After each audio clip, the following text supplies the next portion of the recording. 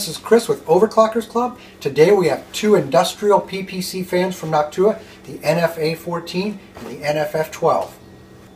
Alright, we have the fans out of the boxes, but before we talk about these, let's talk about the old standard, the classic, the NF-A15.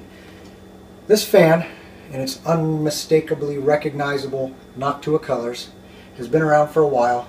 You'll find them in many of your home PCs. The packaging on these is amazing. Noctua puts a wealth of information on the inside flap, on the back of the box, and even a back flap. There's a lot of information, specifications, and features there. So truly amazing fan. However, these are actually industrial PPC fans. They're made to operate at 3,000 RPMs and 24 volts. Now they'll operate just fine on your standard 12 volts that you find in your home PCs, however they'll run a little bit slower. The smaller 120 millimeter fan will run at about 1,000 RPMs. The larger 140 millimeter fan will run at about 1,800 RPMs. Another nice thing that I really like about these fans is that we have a 15-inch lead. They are 4-pin PWM. PWM stands for pulse width modulation. It's been around for a while. It's an excellent way for controlling fan speed. Now the motors on these fans are actually 6-slot, and it's a 3-phase motor, and it has a special IC chip inside to control this fan. So this fan, if you notice, turns much more smoothly. It doesn't have the cogging that you find on a regular fan. Now the other thing that's interesting about these fans is we have these nice brown rubber isolation pieces here that pop right off the corner, and I'm going to show you some more interesting features that Noctua has here in just a moment.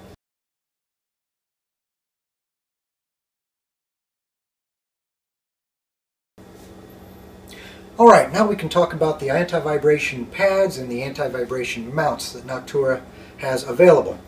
Now if you want to dress out your fan in a different color, you can pop these little guys off the corner, and it comes with the brown ones. And if you want to dress your fan out in red, you can just pop these little anti-vibration pads onto each corner in a variety of colors. I like red personally. And you can see we got 2 of the 4 corners there on the front face, and of course we have enough to do the back. We have them available in white, black, yellow, green, and blue, as well as red here. We also have these little anti-vibration mounts, and these are really nice. The fans come with your standard screws to mount them in a case, but these are really nice. And the way they work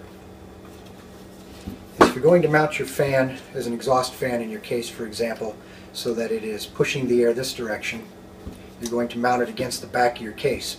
So what you do is you take these little guys and you fish one through here like this, and you pull it, it pops in, then you go to the back of your case, you fish it through the hole in the case, and you pull it through that way. Of course you do that to all 4 corners, and you have a very quick, very convenient way to mount these fans, and you also have the added benefit of the anti-vibration. So these are some great fans with some great mounting options. And next, we'll talk a little bit about the performance. Keep in mind that these are industrial fans. They're not really meant for use in a home PC, because you're not going to have 24 volts available in a home PC anyway to take advantage of the full RPM range of these fans. But Noctua does have a full line of fans that are perfect for PC use. Check them out at their website. So let's get some temperature readings here. The setup here is using the Noctua D14 with the stock fan, and we're just going to use a single fan. It's a 120 millimeter fan. We've got a mild overclock here to generate a little bit of heat. What I want to do is first look at the inside of the fin stack there. We're right around 29, close to 30 degrees C. If we go ahead and look in the center, that's the VRM there on the other side of the motherboard, so that's going to be a hot spot. I want to avoid that when I'm trying to get my temperatures off of the fin stack here. And again, the other side of the fin stack, we're right around close to 30 degrees C. So what we'll do now is we'll put the NF-F12 on there, which is the 120 millimeter industrial PPC fan, and we'll see what it does at stock speeds. And now we have the NF-F12. This is the industrial fan. Now this fan is rated to run at 24 volts, which your motherboard will not put out 24 volts. So over here off to the side, I don't know if you can see it very well, we have a 24 volt power supply right there.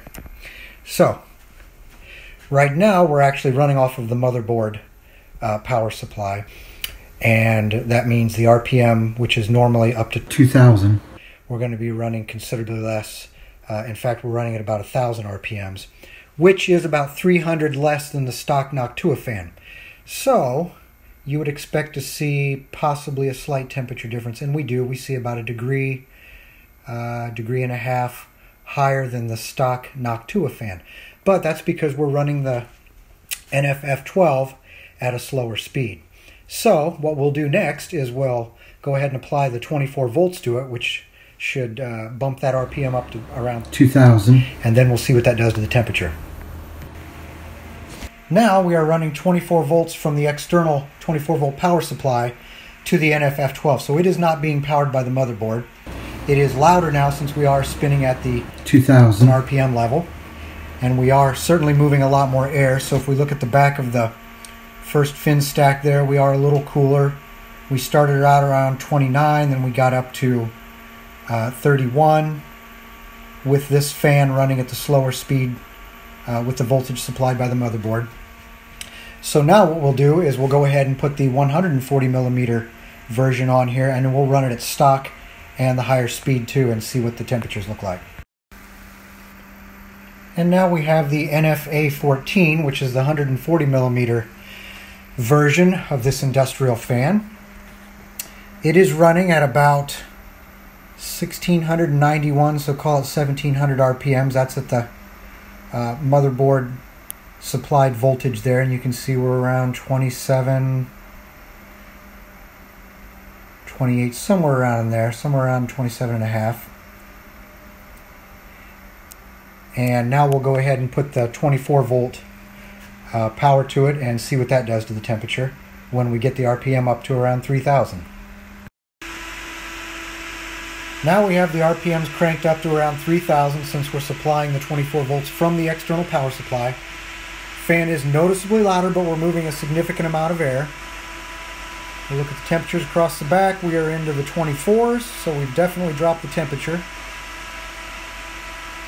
considerably. Of course, there's my makeshift tie across the top since this fan didn't really have the mounting provisions for this type of a cooler.